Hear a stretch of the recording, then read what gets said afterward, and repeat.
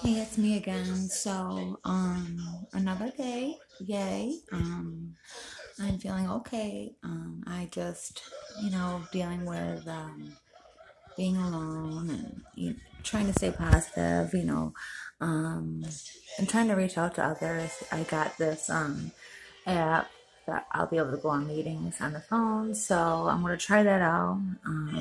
Thank God to my fellow people in the rooms to give me some information about it. I'm doing okay today.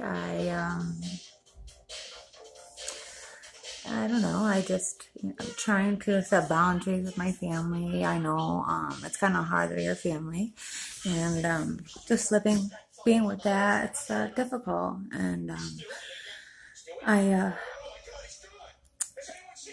I just want to get stronger from here on out. I know they say it gets a little bit easier, and there's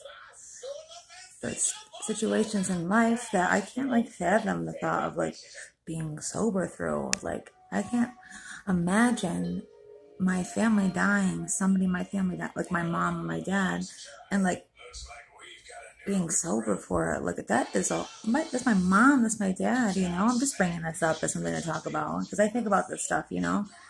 Um, like I lost a loved one before and I didn't use. I've had 3 years clean before, but what's different from then till now is that before I wasn't really going to AA or NA or practicing the steps or anything like that. I didn't really reach out to others. I was so consumed with this relationship, and I devoted all my time and energy into this relationship.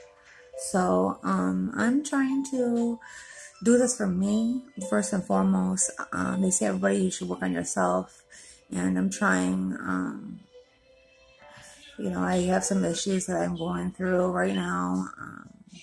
I want everything right now, and I want it to happen like that, and I want you all to be over with, and I want everything to be cupcakes and butterflies, but it can't be. So I am trying to take it slow, even though, boredom is one of my triggers. I am trying to figure out things to do, to stay grounded. One thing I know that when I start like deviating from my program is like when I don't take my medication. I say, oh, I don't need that. Oh, I don't need those anymore. I'm okay. No, Lindsay, no, you need to take those. They help me, and I'm really grateful for medication. Some people say don't, are against it, but I'm truly grateful for it. I really am. With this whole virus thing, it sucks. It's very scary. I just want to move forward in life, and I pray every day. I pray in the morning. They say pray morning, noon, and night. So I kind of forget throughout the day to pray, So I think like maybe writing little post-it notes, sticky notes for myself around my place would help me.